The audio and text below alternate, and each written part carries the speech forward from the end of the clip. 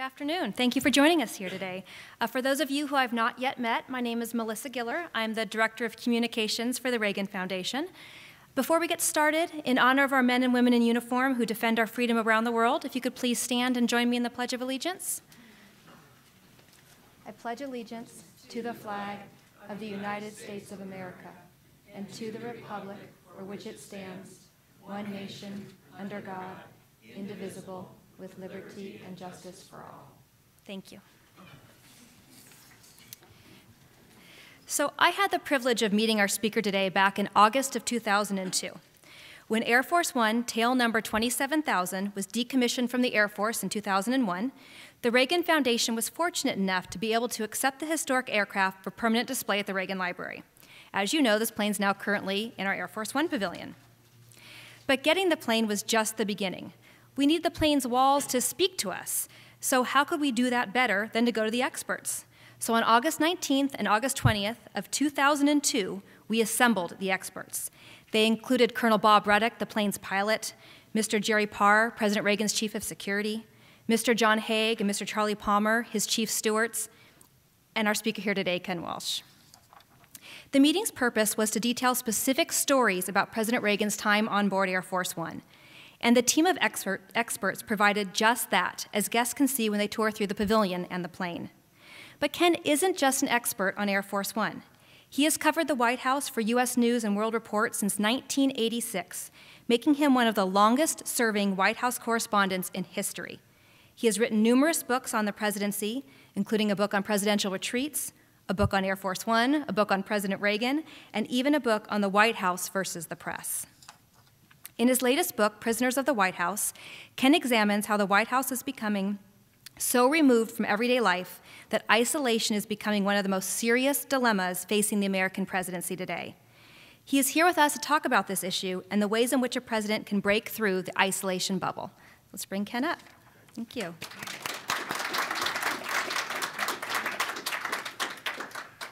Thank you very much. Thanks you all for coming. I want to also acknowledge my wife, Barclay, who's here, who's my researcher on all my books. So she's the essential element in making all this happen. I wanted to not only talk about this notion of prisoners of the White House, how presidents get isolated, I'll also show you some images and some scenes that people don't generally get to see from inside the White House that I think you'll be interested in. So that's always, I think, a fun part for me to sort of bring you in the footsteps of the presidents in many ways. But when I first started covering the White House back in 1986, I walked through the Northwest Gate, which is the gate we go through in the media and a lot of visitors go through. And always, right from the beginning, it struck me how abnormal the life of a president is, because a president really doesn't live the way you and I live. A president has everything basically done for him. He has, it's almost like an imperial life. And I'll come back to that in a minute. And you wonder how a president can really stay connected to the country when the president's life is so abnormal. And about 40 years ago, George Reedy, who was Lyndon Johnson, President Lyndon Johnson, one of his senior advisors, wrote a book called Twilight of the Presidency, in which he talked about this notion of unreality, how presidents have such difficulty connecting with reality. And so I'm, in some ways, updating that notion, and in many ways, things are actually worse today than they were back then under Lyndon Johnson's times. I hope you can see these two monitors here. This was President Obama's inauguration back in January of 2009, just as an example of sort of more of the positive sides of the president's life. Usually a president gets maybe 150,000 or so, 200,000 people. But if you look at this image, you can see that the crowd went not only to the Washington Monument, the obelisk in the middle of the mall, but all the way back to the Lincoln Memorial. There's maybe 500,000 people there. There was a sense of great jubilation in the country that the country had elected its first African-American president. And even a lot of President Obama's critics told me at the time they did feel that they were proud that the country had perhaps moved beyond our history of slavery and segregation and prejudice and now had an African-American president. Now, I'll leave it to you to decide how far away we've gotten from that sort of race issue in our country today. I don't think we've gotten as far as we hope to be, but basically there was a lot of hope, and that's one positive side of a president's service, and that's the idea of the adulation that presidents get. President Obama, very popular, especially initially, had a sense of charisma about him, was able to bond with a lot of people, very popular among young people, new voters, and so on. Another sort of positive part of the presidency. Also, of course, the idea of shaping history. Here you see President Obama giving a talk to a joint session of Congress, which is another important part of the president's life. This is a wonderful picture in the White House I always like to show. It just shows the history, the change in our country, the arc of history. George Washington, who actually had slaves in the White House, and President Obama today, our 44th president, and how much has changed in that whole dynamic of race in our country. So the idea of making history is very important for presidents. The perks, of course, this is, as we just heard, Air Force One. Every president that I've covered, and I've covered 5 presidents now, they always say that the thing they miss most about being president is Air Force One, because it's a wonderful way to fly, as you've gone through it today, and we've just had a wonderful tour and gone through the plane. I used to travel on that plane, so it was very nostalgic for me to see the seat I used to sit in and that sort of thing. But presidents really miss it because, of course, Air Force One, this is the subject of a whole other lecture, of course. The president never has to wait, never has to check in at airports. All the airfields are cleared for the president. A swath of about 2 miles is cleared for the president in the sky when the president flies. So they all miss Air Force One, and you can see that when you went through the plane today. The new plane, not new anymore, but the latest plane is much bigger than the one you see here, but you can at least get a sense of what special arrangements are made for the president when the president flies. This is Camp David. The president has this exclusive resort up in the Catoctin Mountains of Maryland, which the president gets to use exclusively if the president wants. Sometimes you can have other people there, but basically presidents love this. It's like their own private resort they can use. But it's also part of the whole isolation of the presidency, because it's something that most Americans don't have, this kind of wonderful retreat with a staff designed to follow every whim of every president. The White House itself has wonderful perks in the White House. This one picture, this is one of the scenes that people don't generally get to see. This is the family theater in the White House. The president can see first-run movies there. This is President Obama and his wife Michelle watching the movie Avatar in 3D. I'm sure most of you have seen that. I've been in this theater. It's a wonderful perk of office that presidents have. They have a wonderful staff at the White House that's designed to do really everything that a president might want. This is a scene where one of the butlers in the White House is giving the president a hot towel, a cold towel to cool him off after an event. Very devoted staff at the White House, something that, again, part of that layer of unreality. Maybe millionaires and billionaires have this kind of staff, but our president is supposed to represent us, and it's another step away from everyday life for presidents. On the more negative side, of course, those of you who've just gone through the exhibits here, this is the ultimate negative part of being president, is the security problems. This is President Reagan, and you've seen the exhibit here on the assassination attempt. This is when they were pushing him in the car after he was shot. At this moment, President Reagan didn't think he had been shot. The bullet ricocheted off the side of the car, and a fragment hit him in the ribs, came close to his heart. He didn't realize he'd been shot. When he got in the car, he was pushed in very roughly just to get him out of there.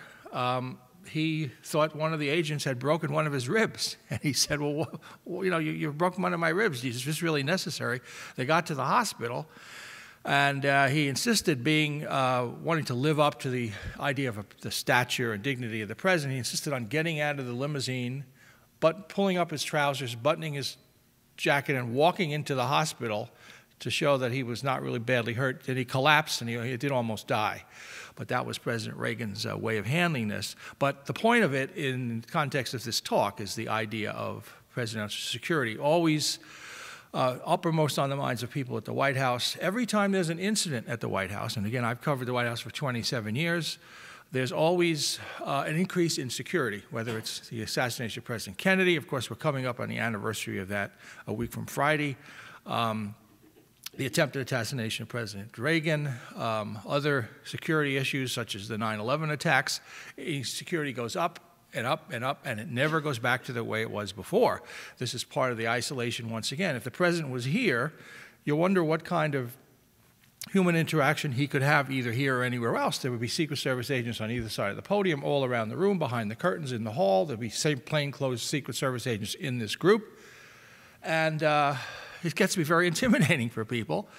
So you wonder if people, even his staff, even the president's staff, can a president really get a candid view of what's going on and how his policies are being affecting people in this kind of an environment.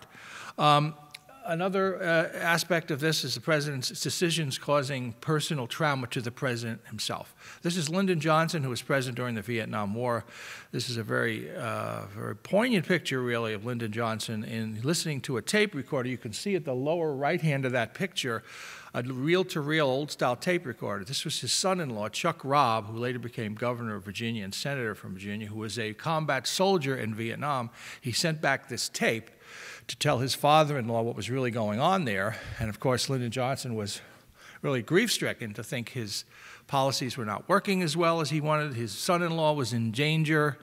Son-in-law came back safely, but it's just an example of the burdens of office that a president has to deal with and how difficult this is and how this actually leads to the isolation of the presidents also. Privacy at the White House. This is a wonderful picture. Just take a look at this. The other side of all the staff and all the people trying to help the president is the lack of privacy. This is President Obama and the First Lady, Michelle, in a freight elevator. Presidents travel often in freight elevators because they're more secure. And all those people along the wall are Secret Service agents. Look at they don't want to look at the president and Mrs. Obama because there's a private moment going on here. So one of them is looking at notes, they're looking off to the side, just to give them this moment of almost intimacy. But this is what presidents object to many times because they don't get this time to themselves or time with their spouses as much as they want. And I think this is a picture that illustrates that. When the president goes to any part of the White House, part of the privacy problem again is you get this whole notion of the staff waiting for you. What can we do for you, Mr. President? Everywhere they go. I remember when President Clinton took over, he was in the residence of the White House, and he got up at 2 o'clock in the morning to make himself a sandwich, and there was a butler and a Secret Service agent waiting in the kitchen. He said, well, why are you here? This is the most protected building in the world, probably. And they said, well, this is the way we've always done it. So he said, well, I'd like to have some time to myself. I don't want you to hear all the time. So they cleared the third residential floor out of Secret Service so that he could have some private time. But it does get to be a burden, especially to younger presidents who want to be active, want to get out around town, and the Secret Service is always limiting them. So again, it's a real challenge to presidents to have this privacy. Now, I'm going to run through some presidents and how they dealt with this isolation issue and show you some of the more of these images that I think you'll be interested in. Franklin Roosevelt was one of our iconic leaders, and Eleanor Roosevelt, his wife, was a tremendous asset to him. President Roosevelt had his legs paralyzed from polio, and he couldn't get around the country as he wanted to do. So he had his wife, Eleanor, do this for him, and she served as what she called his eyes and ears. And so she went out around the country, she talked to a lot of people, then she reported back to her husband. She did things that other first ladies never did. It was really unheard of. She went to migrant labor camps. She went to the inner cities. She went to farm fields. She went down to the coal mines of Pennsylvania. This is a picture of her after she'd gone into the coal mine, down the coal shaft, the mine shaft, dressed as a coal miner. And this caused a huge stir because people thought, well, maybe the First Lady should not be doing this. But Franklin Roosevelt felt that it was necessary to help keep him informed about what was going on around the country, and he really valued this way of keeping in contact with people that the First Lady provided. This is one thing that I learned in doing the book. My wife Barclay reminds me of this all the time, that for anybody who's doing much of anything, listen to your spouse. And the president should do that too, because the First Ladies often will tell the presidents things that nobody else will tell them. And this is something that I think presidents learn when they make the mistake of not listening to their spouses in particular. Franklin Roosevelt was able to bond with the country in many ways. One way he learned how to do this in the fireside chats. He talked to the country on the radio directly. This was very important at the time, mastering the medium of the radio. Also, as I mentioned, he was paralyzed by polio, and he tried all his adult life to recover from this. He was never able to do it. At one point, he discovered a home in Warm Springs, Georgia, for essentially children trying to recover from polio. He bought it, trying to take the therapy there. You've probably seen the movie Warm Springs, starring Kenneth, which recreates some of this. But what President Roosevelt did is he went down there as often as he could, because the waters came out of the ground at 88 degrees at a constant temperature. It made him feel better. He'd do therapies in the pool, and he'd play with the children and teach the children the therapy techniques, water sports, and so on that worked for him. And he learned empathy there. And his wife, Eleanor, said that if he hadn't had the polio, as horrible as that was, he would not have been the empathetic person he turned out to be. And this is a picture of him at the pool, which you can still visit. I visited this. It's open to the public in Warm Springs. It's now used for treatment of people with spinal injuries, as opposed to polio clinic. But look at Roosevelt in this picture. Look at his legs. Look at how withered his legs are, how they're like almost like sticks, upper body very strong. He never wanted the country to see him in this way because he felt he would look too vulnerable, but in Warm Springs he lowered his guard and allowed the people around him to see him there. And again, this is the point of empathy, how he stayed in touch with people because he understood the difficulty of struggle and perseverance. The children in Warm Springs didn't think of as President Roosevelt. They called him Doc Roosevelt because he was always trying to give them the therapies that worked for him. As I said earlier, we're coming on this anniversary of the Kennedy assassination. This is an iconic picture of President Kennedy in the Oval Office. This has been taken to mean that he's burdened by the problems of office. People see this picture and they think he's got his head bowed. He's looking like he's having struggles getting his decisions made. That's not at all what happened in this picture, by the way. He had a bad back. He was just standing there reading the paper. Paper's on the table. That's all he's doing. But the photographer said he was a wonderful picture and he took it, but it's taken on all these other aspects of the wonderful illustration of the burdens of the presidency. That's not really what it is, but it does give that sense of the burdens of the presidency that I thought I'd show you. One thing Kennedy did, and I've just written about this in U.S. News in my column, is he did listen and learn. Many of our presidents don't do that. They come into office with certain ideas and they're inflexible. They don't adjust. President Kennedy did that. One of the ways he did that is on the civil rights movement. He came into office thinking he would be the president for ending the Cold War or for fighting the Soviets. Then he noticed this tremendous civil rights movement around the country. He respected physical bravery, having been a war hero in World War II, and he respected the bravery he saw among the protesters. And so by the summer of his final year in office, the summer of '63, he was embracing the civil rights movement, and he had civil rights leaders in the White House. More people, African Americans, visited the White House under Kennedy than had come there under all presidents previously, total.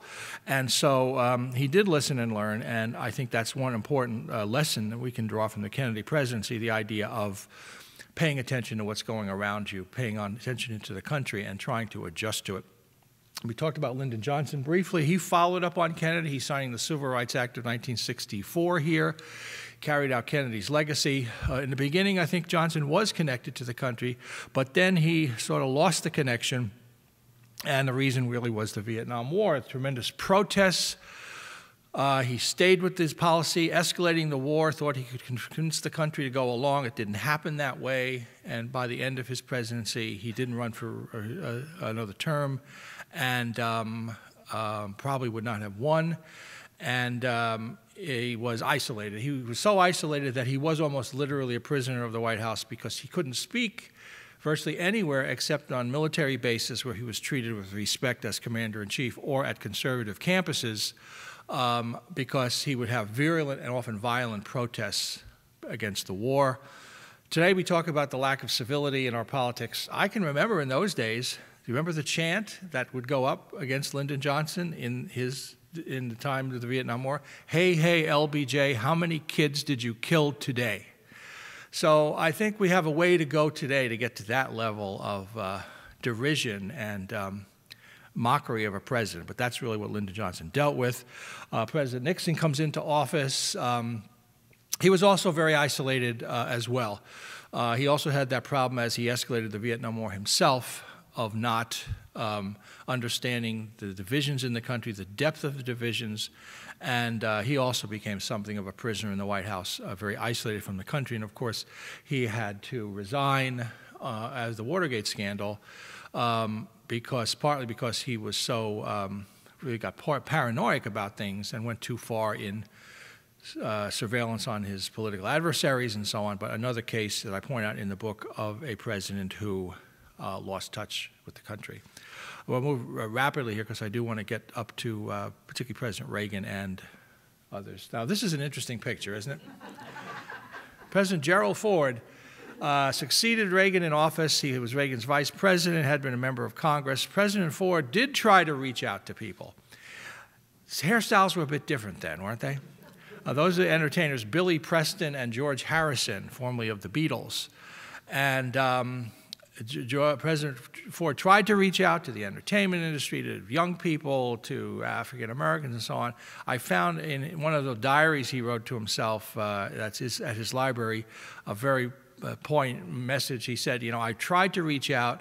It's not making a difference, but Americans will never forgive me for being Richard Nixon's vice president, and that's true. So, of course, he loses his, again, out of touch with the country in some ways, loses his contact with the country, loses to Jimmy Carter in 1976. This is Carter with Pat Caddell, his pollster. I use this as an illustration of one thing that presidents do to try to keep in contact with which is polling. Now, Pat Caddell is on a TV commentator now. He looks a lot different now than he did then. I'm not sure what his politics are. I think he's at the extreme where the left and right meet, somewhere out in the ether. But in any case, what the problem with this situation is that Carter paid too much attention to the pollster. Pat Caddell was able to insinuate himself into many areas of the White House and captured Carter's mind as this brilliant forecaster of the future. The best presidents understand that they can't just listen to the pollster. There has to be some counterweight, some way of balancing out what the pollster says. You can't be captured by the pollster. Jimmy Carter made the mistake of letting Caddell dominate a lot of his thoughts about the country. Caddell wrote this famous memo about how the country was in a crisis of confidence. Carter made what was called the malaise speech, talking about this. Didn't use the word malaise, but that's what he meant. And it became a symbol that Carter was blaming the country for his own faults in leadership. I'm not a partisan, I'm not trying to take sides here, but this is really what happened to Carter. And it's just an example of being captured really by the polling operation. So now we'll talk about where we are now at President Reagan's library. This is a picture that's actually here in one of the exhibits of Reagan as a lifeguard. One important part of Reagan's history is that he never forgot his middle-class roots. And he was criticized as president for being too close to the wealthy and to being too close to the corporations and so on. But he didn't forget his middle-class roots in many ways. He remembered what he had learned as a young fellow. As a lifeguard here, I think you've seen some of this in the exhibits. He never forgot the idea that some people need help sometimes, but he also felt that as a lifeguard, he said he saved 70 people's lives over, I guess, 7 years in the summers as a lifeguard, something like that. But he also said that most of the people whose lives he saved resented it because they felt that they were being embarrassed and they were being, maybe they didn't even need the help, although, you know, some of them really did. They were drowning after all. But he never forgot that. He felt that people don't want handouts and help. Whether that was a correct conclusion, I'll leave you to decide. But this is the importance of understanding your middle-class roots if you have them and you go into the office of president. And President Reagan didn't forget that. When he became president, I covered, as I say, Reagan starting in '86. He had a way of making people feel good about themselves. When I did the book about Air Force One, person after person, people on the plane, the pilots, the crew, the staff, people around him said he made them feel good about themselves, that things would be better. And he did that for the country, too. Again, not taking sides on this, but basically he did have a gift of optimism, which I think the country very much appreciated. How did he stay in contact? Well, in addition to understanding his roots, Reagan had an incredibly active correspondence. You see books now, hundreds, thousands of letters he wrote and had written to him over the years. He responded many of them to many of them. It was a tremendous effort on his part privately to stay in touch with everyday America, which I think he really did try to do. There was one particular incident I wanted to mention also where he went to a school in Washington, D.C., and asked the principal to give him the name of a pen pal he could keep in contact with. They came up with the name of a precocious African-American student named Rudy Hines. Rudy Hines corresponded with the president corresponded to him. They got along really well, and so President Reagan had the Hines family over to the White House. He went to the Hines home privately, secretly really, in Washington, and they had dinner there. This is a picture of one of the incidents where President Reagan and Mrs. Reagan are at the home of this African-American family in Washington. I'm covering Reagan. I didn't know anything about this. None of us knew it at the time in the press corps. And there's little Rudy. You see him on the left side there. It looks like they're having some dinner. The Reagans are eating off tray tables. I think they might be a little overdressed for the occasion, but whatever. And Ron looks like he's really interested in whatever they're eating there on his tray table. But it was an interesting moment because people didn't expect this of Reagan. They didn't think he was trying to keep in contact with minorities and with African Americans, but he really did. And I think this is one case where that was borne out.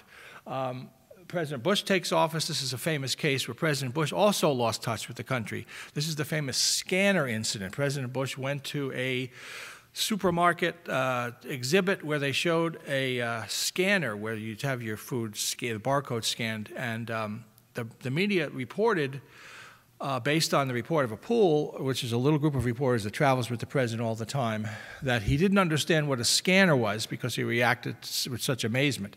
But this was not a regular scanner. They tore up the barcode, threw it down on the screen, and it read the barcode even though it was torn up, which I think most of us would have been surprised at the time.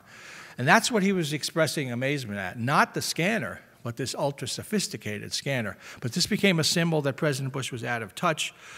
This and other things really caused a tremendous problem for him. And I think by the end of his presidency, he did become out of touch, not because of the scanner, but because the country wanted a domestic agenda during a recession that President Bush did not provide to the satisfaction of the country. We'll move along rapidly here. This is President Clinton at the colonnade at the White House. President Clinton did use many, many ways of keeping in contact with the country. Polling, got out around the country as much as he could. He was very energized by people. He took interest in things that other presidents had not taken interest in, such as the African American church. He was very interested in this. He would go to African American churches, and he knew not only just the main central part of a spiritual, but he'd know the whole thing, and he'd be singing them. So he really did take pains to be in contact with everyday Americans and with parts of the country that the other presidents had not been in contact with. So even though during that difficult impeachment year he had a lot of difficulty, he was able by the end of his presidency to persuade people that the private character of the president, which they felt was flawed with Clinton, was not as important as the public leadership of the president and the policies. So he had people make that distinction. And so he was sensitive enough to what people wanted that he was able to accomplish that, which was very important at the time. President Bush comes in, Bush the son. I show you this picture of him with sort of the cowboy hat on because he had the reputation of saying, as he always said, I don't pay attention to polls.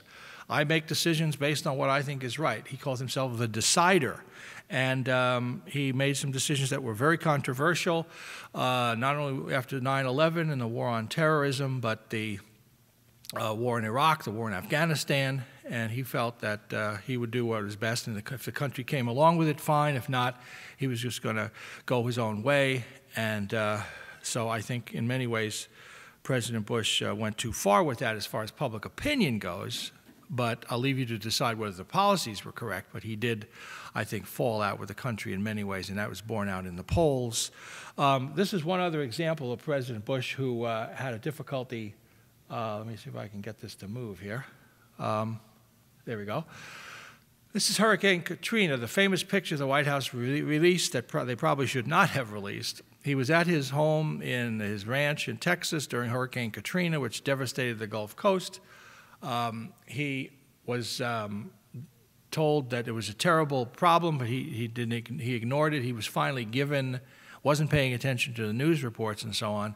Well, I finally was given almost a reel, like a newsreel, of images compiled from television coverage to show the desperation people were going through after Katrina. So then he did cut his vacation short, but instead of visiting the sites or the rescue workers or so on, he just flew over it. And they released this picture of him looking out the window of Air Force One at the damage below, and so it looked like he was literally too distant from it, and it took him a very long time to address this. He ended up going to the site of Katrina many times after this, but his staff to this day says that this was a time when he lost touch with the country in the sense that people didn't think he was focused enough on everyday problems and the crises of everyday America, and he lost his reputation for management during Hurricane Katrina that he was not able to recover. So now we're up to the present time. There we go. President Obama uses many, many techniques to stay in touch. This is him using his BlackBerry. When he first came into office, remember the BlackBerry is going out of fashion now, but he still uses it, actually.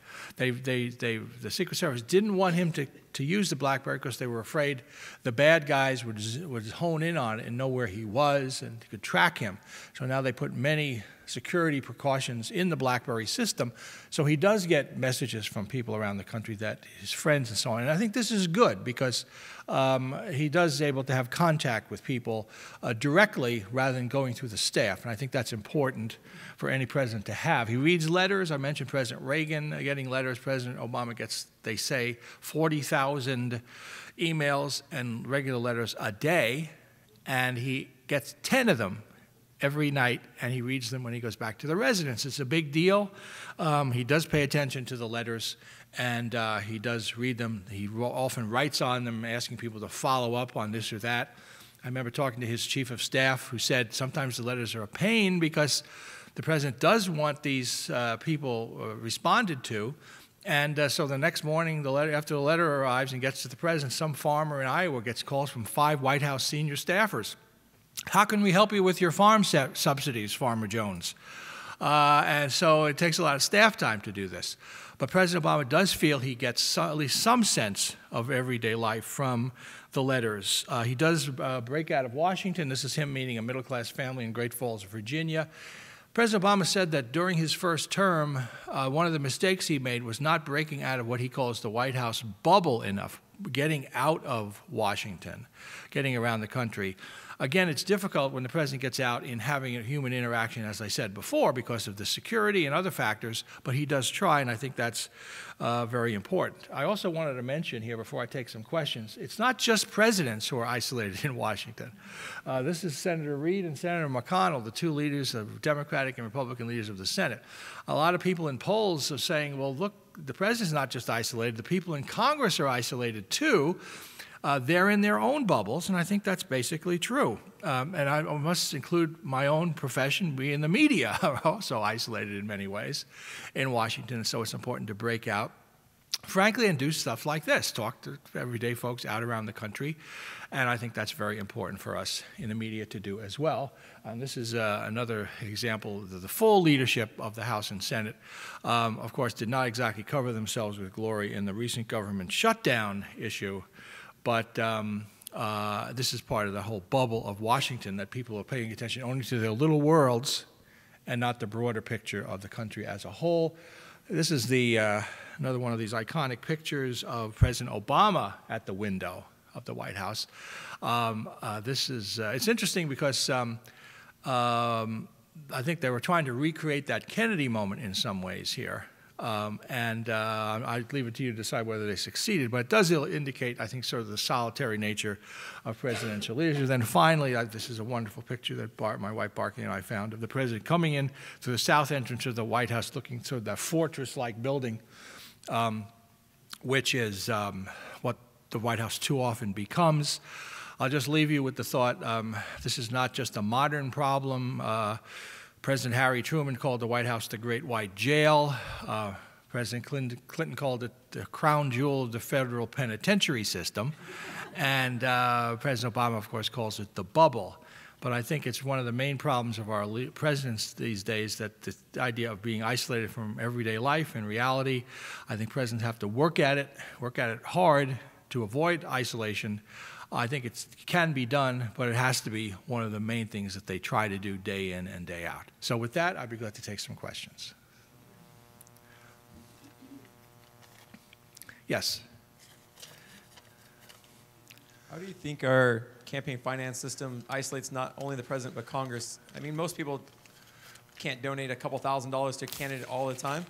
And it seems like if they have to spend all their time fundraising, they're hanging out with people that aren't normal people. That's true. I think you heard the question about fundraising and how that causes presidents to hang out with people who are not normal people. Nice people, like our questioner says.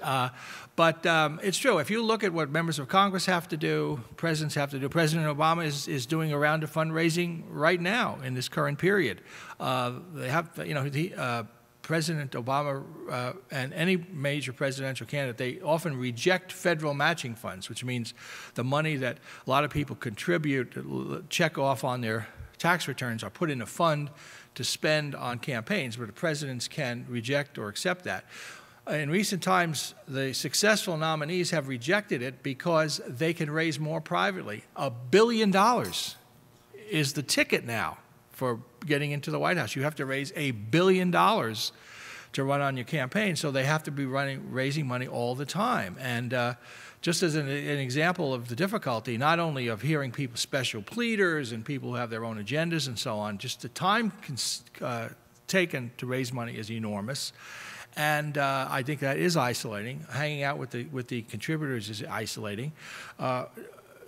This is an interesting thing of how presidents try to break out of it. When President Carter took office, he did try to break out of the isolation in some ways.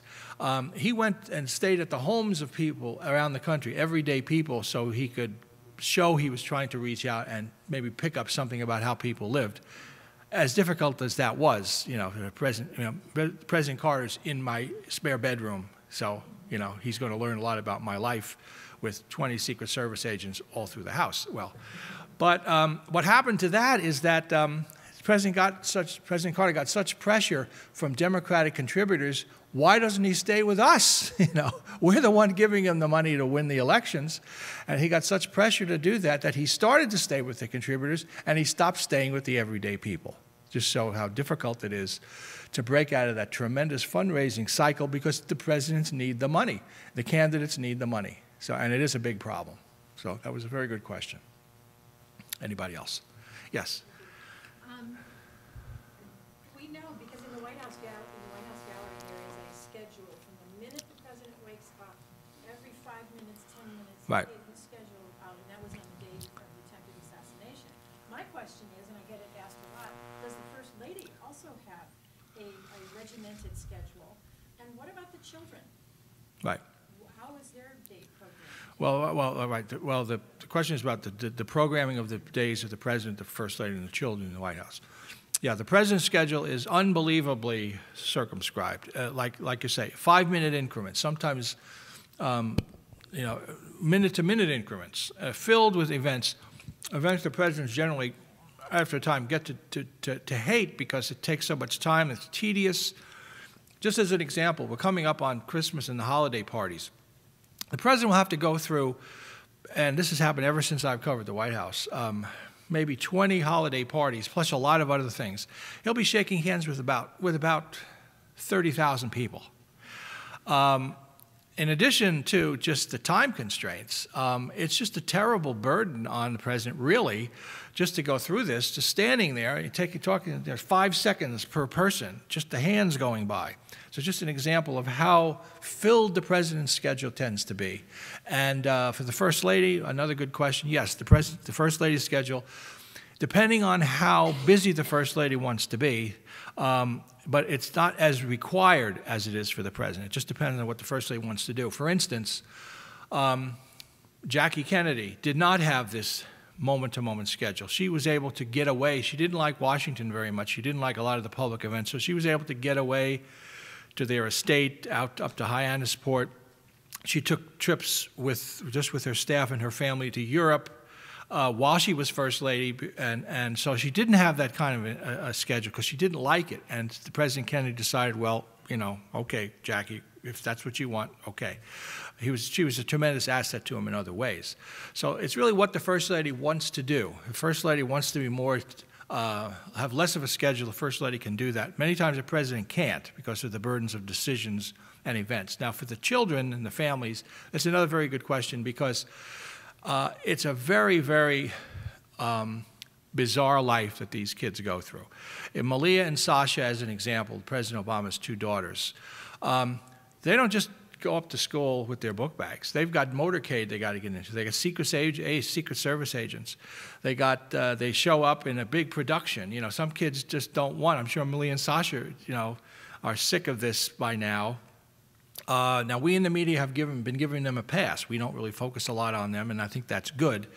But it's just very, very difficult for presidential children to have a normal life, not only because of the spotlight, but because of the security and because, you know, all kinds of other problems like jealousies among students and friends and so on.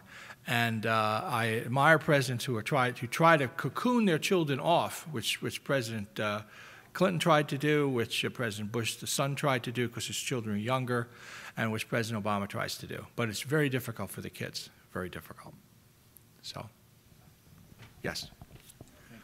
You bring up a really important question here for not only the country but the president. But my question would be in reference to resolving this or making progress. What is the role of the Secret Service and security for the president? It seemed to be that is huge, and how can that be mediated a bit? Well, the Secret Service role is huge.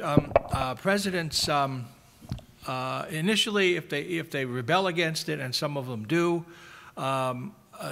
tend to relent. In fact, they all relent because they realize how dangerous the world is to them.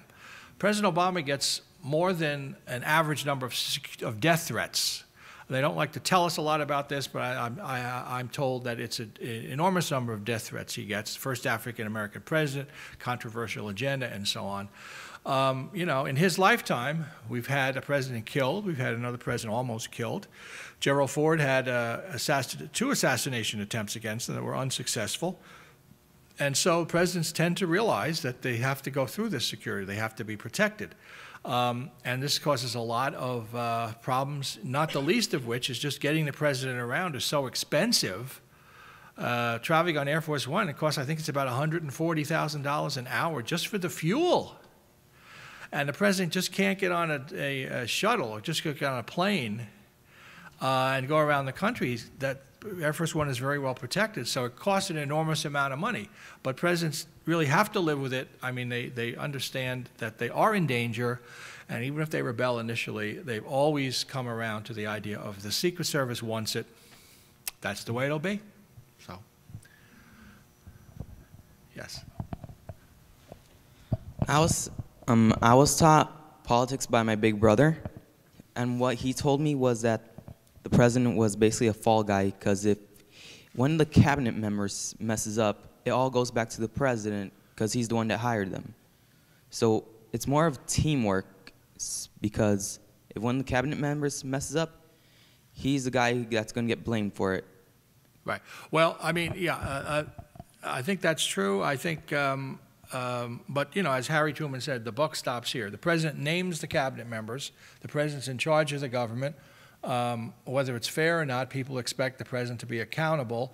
And if a cabinet member messes up, the president gets blamed for it, and then the president has to decide whether the cabinet member gets fired or not. Sometimes they get fired and sometimes they don't. Kathleen Sebelius, head of Health and Human Services now, is getting tremendous criticism for this health care rollout that's been botched, and it has been botched. But President Obama hasn't fired her, but he's getting blamed for naming her. But that's the way that is the way the system works. I mean, if you didn't have that accountability, then I think we'd be in more trouble than we're in, because the president is the guy who makes these decisions on who's serving in the government, and I think that accountability is important. So, anyone else? Thank you very much for coming. It was a great speech. Loved the pictures. Thank you. Walked in history lane.